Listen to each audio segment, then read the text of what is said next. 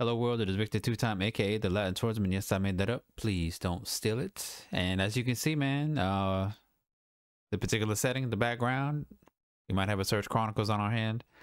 I feel like it's been about maybe 2 months or more since I've done one of these, which is around the time a pretty big life-changing decision happened in my life. And a lot of other things happened to where I lost motivation, man, completely to do YouTube. I know I put out a lot of my Final Fantasy 16 videos, which I'm actually happy I'm completed that one. That was a really long one, but that one's completed. It's been getting a lot of decent views, so that's, you know, I'm very thankful for that. Outside of that, man, joined the gym. So a lot of these videos, I guess I stopped doing them because I would take my pre-workout and head straight to the gym. I wouldn't really have time to record and edit and then head out. I don't know. Gotta make time for the things you want to make time for, right? I always say that. Like in any situation, in any relationship, where people say there's no time or I can't do this, I can't do that, that's total bullshit. Yes, I'm cussing now. I'm changing up the game. I'm not holding back anymore. You make time for what you want to make time for. Point blank, period. You know? And if you feel that the things that you're making time for aren't benefiting you or giving you any peace of mind, then let that shit go. Easy. Like at this point in 2023, after, you know, so much death with COVID and everything else going on in the world, it's like, if you're really going to sit there and put yourself and leave yourself in a situation where you're unhappy, where you simply can't find any joy in life anymore, and you're leaving yourself there. You're not doing anything to change it. Stop bitching. Stop complaining about it. Accept it. Or, you know, grab some courage and grab some bravery off the top shelf, make a decision, and then move on and, you know, do something with your life. Easy, right? I will say that in the past 2 months, when the big change happened for me, I was on the verge of quitting my job. I was on the verge of moving back home with my mom. I was on the verge of, you know, selling a lot of my stuff. I was on the verge of doing a lot of things. But I didn't do that. Put myself together best I could after the situation happened with duct tape, glue, you know, super glue, gorilla glue, all that good stuff.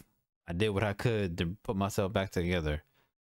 And I'm still not on the other end of it, but at the same time, it's like you gotta step your game up. You gotta make the change. And if you don't, then stop telling people how you want things to change and then you don't change them yourself. Right?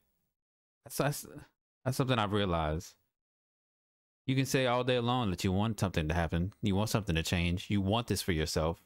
But if you actually don't go out and do it, if you actually don't make the choices, make the decisions to get what you want so desperately, then you're just talking out your ass.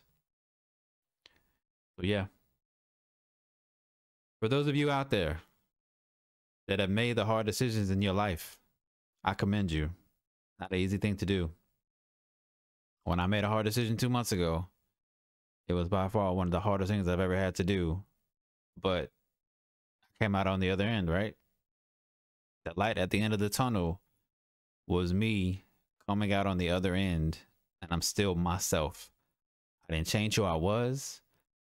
I didn't degrade myself to be somebody that, you know, I'm not meant to be. I embraced who I was, and I love myself that much more for it. So for anybody that comes across this video, I hope that you make the decision to find yourself again and to love yourself when it's all said and done. And before I go, obviously this is a Search Chronicles video. Very serious one, I might add. But as tradition, we got the pre-workout. Let's see if we get any magic today. Will any magic happen in your life today?